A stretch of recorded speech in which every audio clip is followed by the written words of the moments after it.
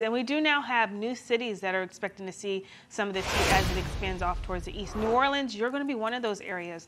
Just yesterday, you got in on some nasty storms. Take a look at this. Winds blowing that rain off in an angle. The trees are swaying in the wind as well. You can hear the heavy pitter-patter that was pushing throughout parts of the Big Easy. Yesterday wasn't so easy. Today won't be any different. We do have hot temperatures that are in the forecast once again, and we've been talking about that rain that's been riding this ridge. That's going to be impacting areas like Missouri over towards Illinois, but it's the Gulf Coast that gets really hot. South of that ridge, we have an area of high pressure that's in place, and that's what's going to be offering up the hot temperatures. So we'll watch for that through the next couple of days. Take a look at this. The overall setup, our area of high pressure locked over parts of Texas as well as Louisiana and moving into Oklahoma. Today's high temperatures, this is the actual air temperature.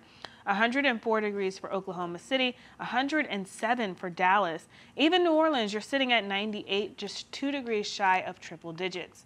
When we talk about some of the actual records that could be broken for today, notice how 3 of the 4 cities on this screen here are out of Texas. Dallas, 106 as your forecasted high. Going to make a really close run at that record of 107. But the one that really sticks out to me, Michael, is Baton Rouge, coming through with a forecasted high of 102. Ooh. And again, this takes us back to 1921. That's the last time for this day we've seen triple digits. I mean, you think about that and put that into perspective. That was over 100 years ago that they saw 100+ degree heat. It is hot in the capital city of Baton Rouge. That is for sure. And it looks like look at these numbers. Places like Dallas, Fort Worth, they're looking at that 102 like, that didn't seem all that bad. We're at 106 in Dallas, Fort Worth area. And Houston's like right there neck and neck with it, 100 degrees for Houston. It gets a little cooler, and I say cooler with air quotes, 95 degrees down towards Corpus Christi. So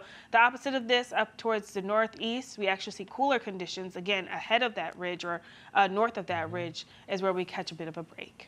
I'm Amy Freeze. Welcome to Fox Weather's YouTube page. We have more great videos on the way, so make sure to subscribe to stay updated on all things weather.